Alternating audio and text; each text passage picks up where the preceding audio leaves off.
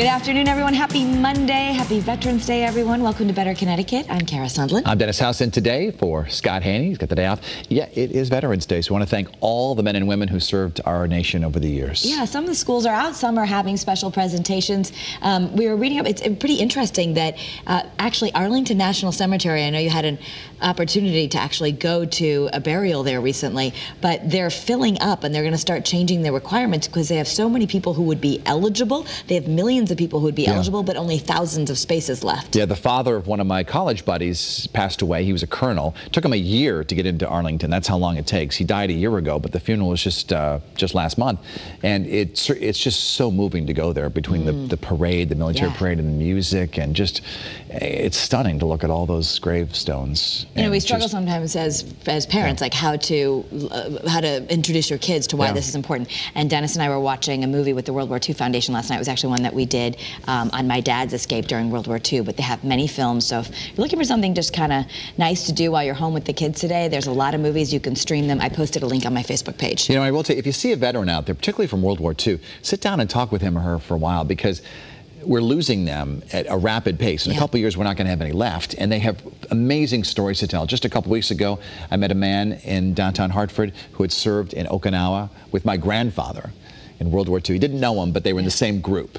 And just amazing. You know, he was 94 years old, this guy. They really have incredible stories. So thank you all for your service. Absolutely. Maybe you want to celebrate with a Sunday also. Take a veteran out for a Sunday. It is National Sunday Day today. How do you like your Sunday, D-House? You know, it's interesting. Our kids love ice cream. They don't really love sundaes. They'll do a little chocolate sauce. That's about it. Gummy worms and stuff on their ice cream. I don't get the whole gummy worm thing with kids. But yeah, today is National Sunday Day, and there's apparently a big dispute as to where the Sunday thing began. Well, the question Sunday with is, an E, by the way. Yes. Which place claims it? Either Ithaca, New York, or Two Rivers, Wisconsin. Both say they're the birthplace of the Sunday way back in the late 1800s. Our producer's favorite place is the Sunday School in the Cape. There are a couple locations. We've been there, actually. That is a good place. But the ice cream is awesome. I like awesome. A.C. Peterson's in West Hartford. You Indeed, get the Toll House pie, Oh, yes, yes. Extra hot fudge. Tell them we sent you. So a new survey reveals the least popular items on your Thanksgiving dinner table. I totally agree with most of these, that about 68% dislike a classic food. And here's the breakdown. Almost 30% don't like canned cranberry sauce. I don't know why that's not higher. I don't like that either. I like the real cranberry sauce. With the lime still on the cranberry, yuck. All right, and 24% don't like green bean casserole. I'm not excited about that either. All right. 22% say they eat the sweet potatoes, but they don't like it. I like sweet potatoes. Love those. In the casserole? With the marshmallow and stuff? Pumpkin pie, 21% do not enjoy pumpkin pie, but they eat it. In our house, we've sort of replaced it with that pecan chocolate pie, which we kind of like. Oh, yeah. I mean, we always have a pumpkin pie because that's tradition, but there is a chocolate chip pecan pie at Patty Cakes. It's pretty amazing. 19% say they don't even like turkey, but they're going to eat it anyway. So there you go. Let us know. They found half of Americans say that some of the sides, like cranberry sauce, are actually disgusting. Interesting. Wow. You can celebrate with the tree, too. It's not lit up yet, but we told you that this gorgeous tree that they found to put at Rockefeller Center actually used to be a little tabletop tree about 50 years ago. A woman had it on her table. 50 years ago. Yeah, and now it's all set up. They set it up on Saturday. Look at this giant thing. Clearly, it wouldn't fit on a table anymore. You know, it looks kind of sad there. Like some of the leaves need to be pulled out at the top. Look, it made a long travel. No, but it's kind of like leaning to one side, and it looks kind of something's. I think the branches are going to fall. You know, they have to let you have to let it fall.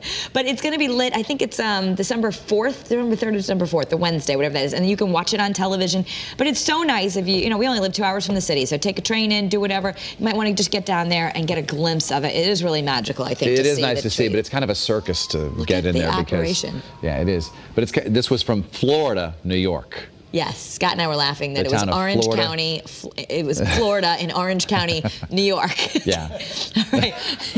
They clearly want to feel like they're the Sunshine State. But when you go to see that, I mean, it is kind of. We went there last year with the kids. It is a madhouse. It's a madhouse. There's so many people. You can find we didn't wait in line to ice skate, which Scott says we should totally do that. It's worth the wait. But we found a little corner where we could all see, and you know, at least you see it. Yeah. So, Madonna is being sued.